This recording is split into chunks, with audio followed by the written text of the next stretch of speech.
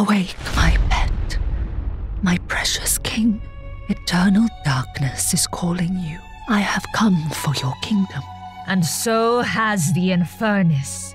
Legends speak of a king who entered into a pact with a wicked succubus, who corrupted his heart and mind, and in turn sealed the fate of his realm. It has become known as the Accursed Kingdom. Witchcraft flourishes within each village, and a crimson red has consumed the sky. Diabolical altars have sprung up throughout the lands, and with them, monsters from the Infernus have terrorized the population.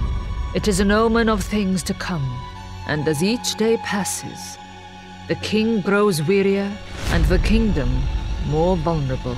The gates of Infernus have been unsealed. The world of the living and dead shall collide in war, and humans shall reap what they have sown. Yet even in the darkness of the abyss, a flicker of hope can shine through. An ancient order has been established. Unlikely heroes from all corners of the world have come to the aid of the ailing king.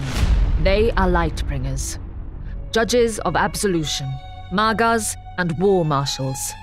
I, Meridana, succubus of the Infernus, have come to take the kingdom in the name of my lord. I am coming, my king. Witness the flames. The Infernus is coming. HellWatch, Infernal Oath, a 5e campaign and setting.